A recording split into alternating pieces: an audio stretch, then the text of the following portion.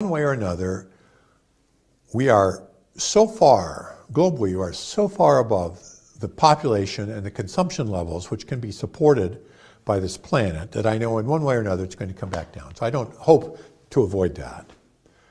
I hope that it can occur in a civil way, and I mean civil in a special way, peaceful.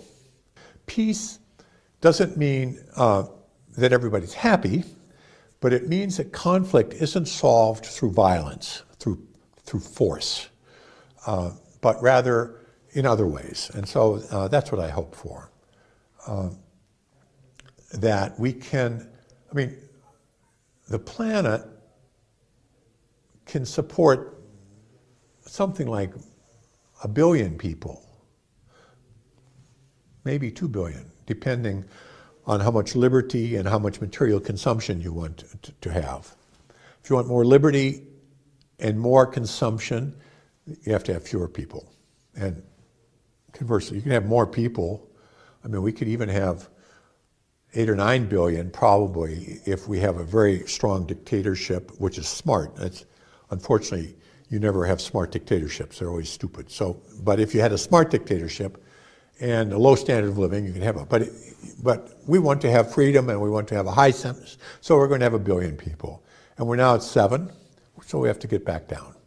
I hope that this can be slow, relatively slow, and that it can be done in a way which is relatively equal, so that people share the experience and you don't have a few rich, trying to force everybody else to deal with it. So those are my hopes. I mean, these are pretty pessimistic hopes, but I mean, that's what lies ahead.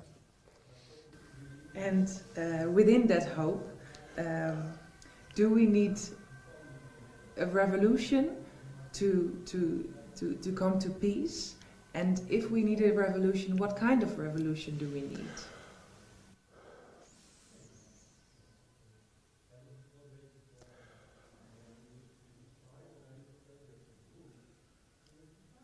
So a key issue here is the speed of the decline. We hope for a slow decline because that gives you time to adjust. If we had a volcano explosion, that's rapid. Suddenly, overnight, agricultural production went down by 40 or 50%, just like that.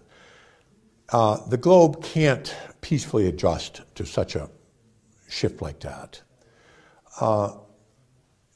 Depletion of cheap energy is a slow process. There will still be oil 100 years from now, but it'll be much more expensive. We have a chance to adjust to that in a more or less